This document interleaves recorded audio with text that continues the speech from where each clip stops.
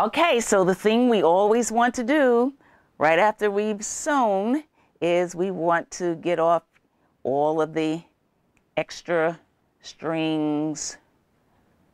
Here we go. And so we're going to get these off. And now the next thing we want to do, well, one thing we want to do right now is we want to clip these ends.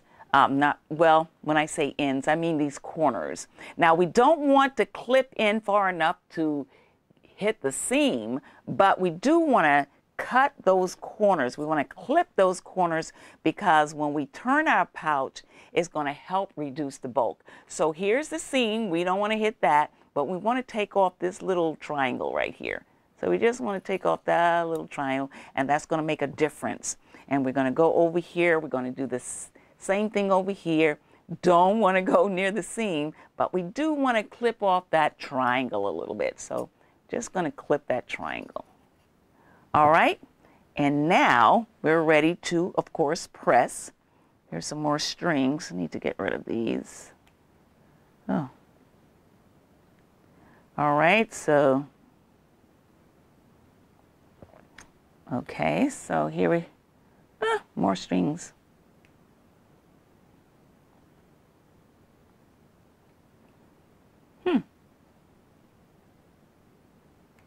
Okay. All right, now we're going to press. Now, I don't know what type of marker you used. It doesn't really matter because your marker is going to be inside. It's not going to be seen. My marker disappears with heat, which is a really good thing, except we do need these two marks right here, these two lines. We're not done with them yet. So if they should disappear, while we're pressing, we're going to remark those marks because we're going to need those. Okay, so right now, though, we're just going to press all around. And look, my marks are just disappearing. They're just like magic. They're gone. Okay, so I don't want those to disappear, so I'm going to try to press around as much as I can. I don't know if I can avoid it, though. And so on this side, I'm going to press. I'm going to press along the top. And the main thing I want to do right now, because this is going to make our pouch look really, really special and beautiful and wonderful and professional, is we want to open the seams and we want to press the seams down first with our fingers. Just press the seam open. Then we're going to take our iron. And when the seam is really, really flat, we want a flat seam here. We're going to take our iron and we're going to press down on it. Okay, just press on it. Okay. All right, and we're going to do the same all around. Okay, my iron was not totally heated. Okay, so we're going to go ahead and we're going to do the bottom here. Now, in future posts, I am going to address the topic of fraying ends, things to do so that they won't fray. For this project, it seemed that it was our first, and I might be dealing with people who are new to sewing or haven't sewn for a long time. I wanted to just go ahead and get the project done. I didn't want to convolute it with too many new ideas at once, but we are going to address the ends, how to deal with the ends so they look a little nicer and that they don't fray. Okay, so we're going to press that, and so we're going to go ahead and we're going to open this seam. We're going to open it and press it down with our fingers. And we want it to be flat open. All right, we're going to take our iron to help us keep everything smooth, but we want those seams flat. Let's see. We want those seams open and flat. So we're going to go like that. Okay. Okay. Okay, so keep those seams open. And now we're going to do it the opposite way. We really want to get those seams open, open, open. All right, so maybe a little hot, but we're going to go ahead, flatten it out. We want it flat. We want to open the seams until this is flat. We want it to lay flat. We're going to take our iron, press, okay, and press, press, and press. Okay, very beautiful. All right, and now we're going to do the same for the bottom, going this way this time. So we're going to open the seam, press it open with our fingers, get it to lay flat. Flat, flat, flat. We're going to take the iron, press, and we're pressing that seam open and flat. Okay, and we're going to do the same for this one more time. Again, we're going to fold it this way, open that seam, and we're going to press it flat. Press it flat. So we're going to take our iron, and we want it to be flat. Flat, flat, and flat. Okay, all right. Now that we have done that, whew, fabric is so hot. Now that we've done that, we really do need these lines back. So I'm gonna go here. Yours may still be there depending on what you used. I'm gonna go over here to the side, go over here to this side, and I'm gonna try to recreate this line here. All right, so we're gonna recreate this line. And then I'm going to recreate this line. Okay. I'm going to turn it over and I'm going to recreate the lines on the other side.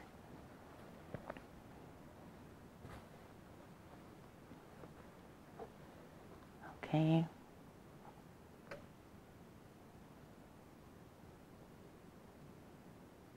All right, we're going to recreate this line, and then we're going to recreate the top line.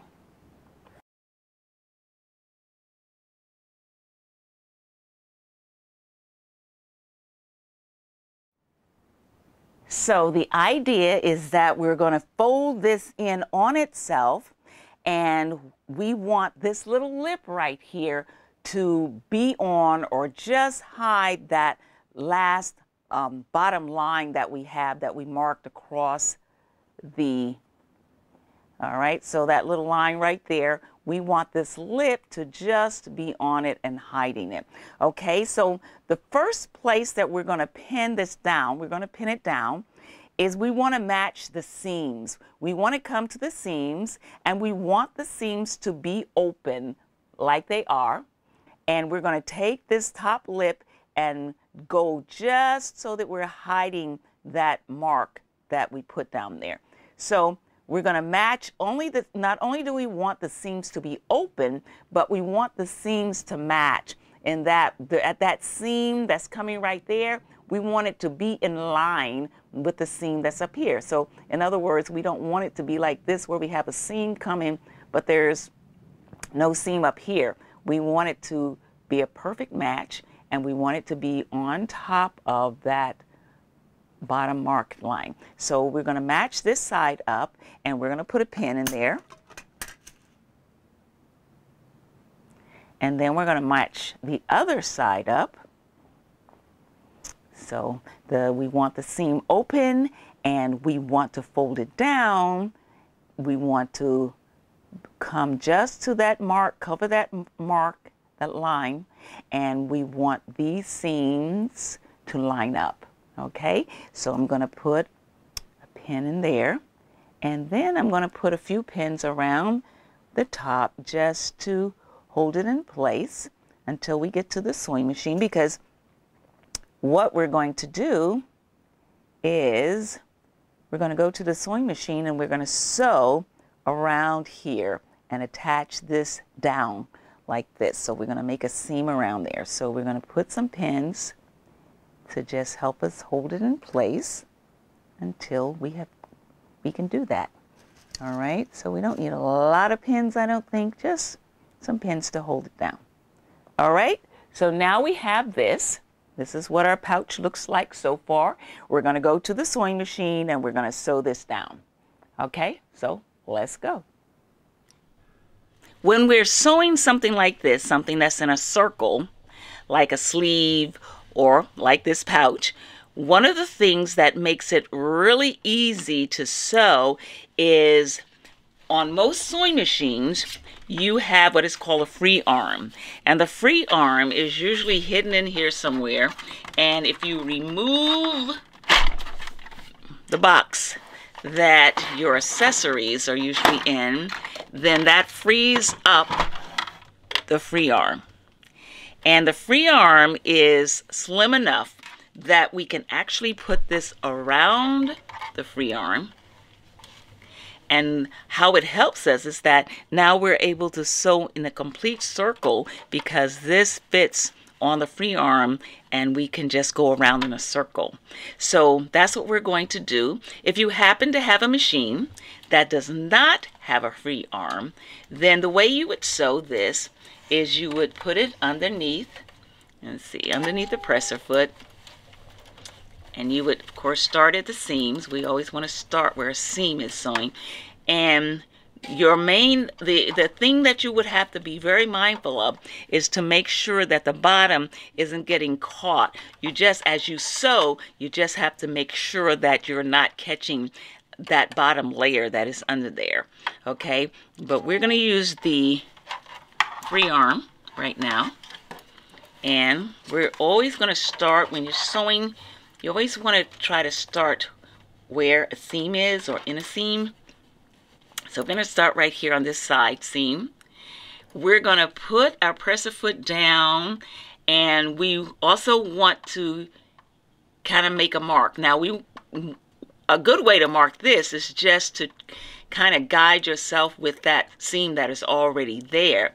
Actually, I want to be just below that seam just a little bit, just the hair if we can. So I'm going to put my presser foot down and I'm going to be just a hair below that original line. Okay, and we're going to go very slowly and we're just going to sew around here just a hair underneath the original line that we sewed when we first turned over that little lip. So we're going to just be below that and we're just going to go. And we're going to go. And again, just go slowly, go at your own pace. If you can go faster, you feel like you want to do fast, do fast. I'm just going to go ahead and continue along slow. Let me get some of these pins out of here. All right. And I'm going to continue slow.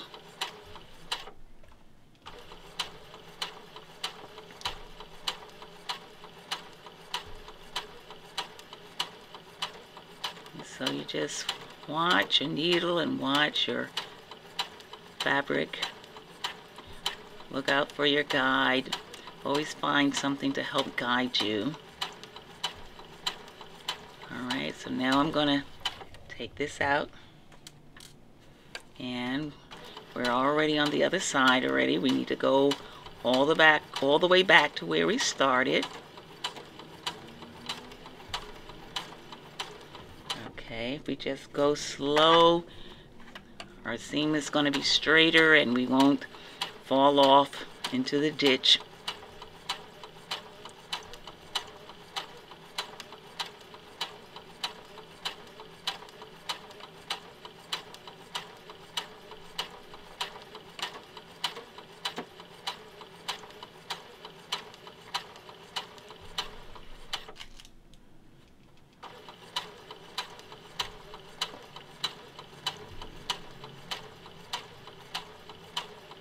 Get this pin and we're coming back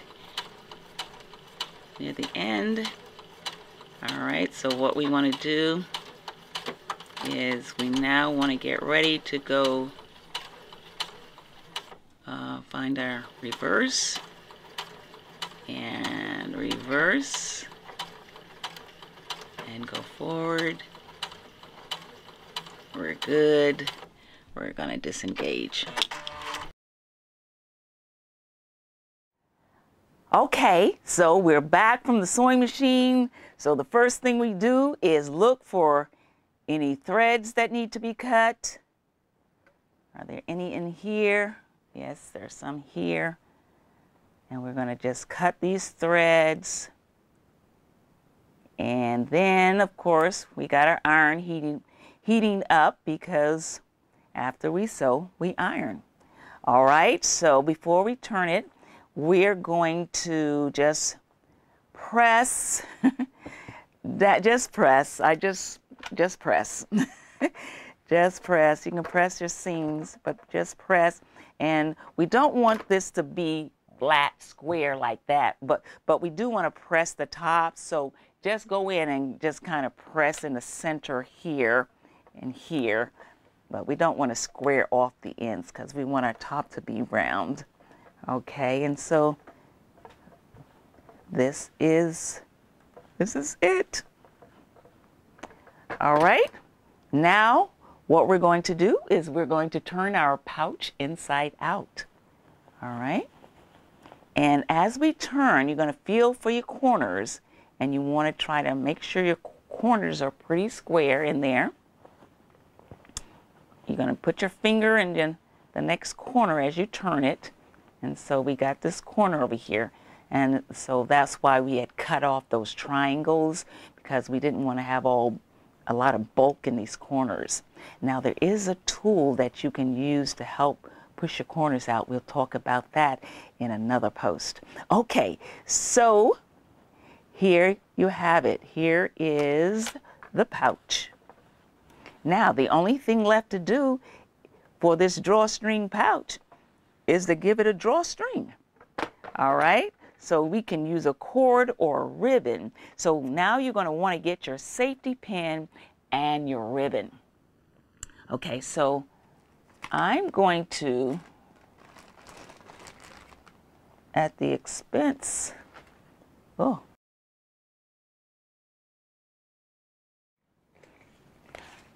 I'm going to use this ribbon instead.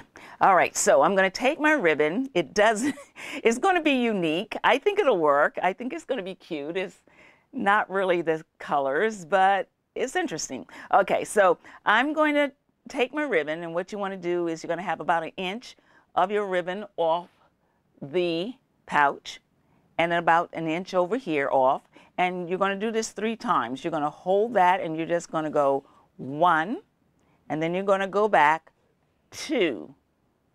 And then you're going to go back 3. Okay, did you see what I did? I'm going to do that again. It just helps to kind of, depending on the size of the pouch, then I have found that the drawstring is always right when you measure it like this. So we're going to take about 1 inch of our ribbon and leave it off the edge. And we have about 1 inch over here. And we're going to do this, count 3 times. So it's going to be 1. And you're going to match it up over here, and then you're going to go 2 and match it up over here, and then you're going to go 3, and then you're going to cut it. All right, and then you're going to take the piece that you have after that, and you're going to cut this in half. Okay, so we're going to cut this in half. And all right, now that we have our ribbon and it's cut, we're going to get our safety pin. So here's your safety pin? All right, I have this huge safety pin. Well, okay, here's one. I'll go with this one. Okay, this is better. Okay, so get your safety pin. All right, and now what we're going to do is we're going to take one end of one of the ribbons, and you're going to kind of weave the pin in and out of the ribbon on the end so that you have something that looks like that. And then We're going to close the ribbon. And now we're going to take this ribbon and we're going to find one of those holes. Now these are the holes. Remember when we had those no-sew zones? These are the holes that are the result of the no-sew zones. All right, so you're going to take your ribbon and you're going to thread it through one of the holes. You're just going to start on any side. Just put the safety pin in, and you can feel that safety pin, and you're going to pull it through like that. And so you're just going to pull that safety pin through. And you're going to come to the other opening, but you're not going to stop there. You're going to keep going. Just pass it by, because you want to come out of the same opening that you went into. So here you go. And now, here we go. We're out. Okay, so that's one of the drawstrings. And then we're going to take the safety pin out, and we're going to make a little knot here. Okay. And I want to try to keep it near the end. Okay, but that is our string. All right, now we're going to do the exact same thing going in the other opening. So we're going to take our straight pin, weave it into the ribbon. All right, so you have something that looks like that. And then you're going to take this, you're going to put it in the other opening. And we're going to do the same thing. We're just going to go around. We're going to let that safety pin guide us, and we're going to slide that safety pin. We're going to get to this opening, and we're going to cross it over. We're going to cross over that. We don't want to come out that opening. We want to go out the one that we came in. And so here you go. And where's the safety pin? There it is. And now we're just going to pull that like that, and we're going to take the safety pin out, and we're going to tie a knot.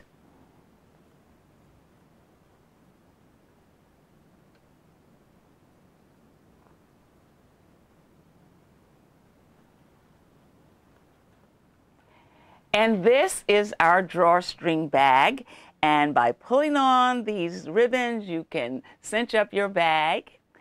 It's very practical. It can be used to hold a lot of different items or be a gift bag itself. So there you have it, our drawstring pouch.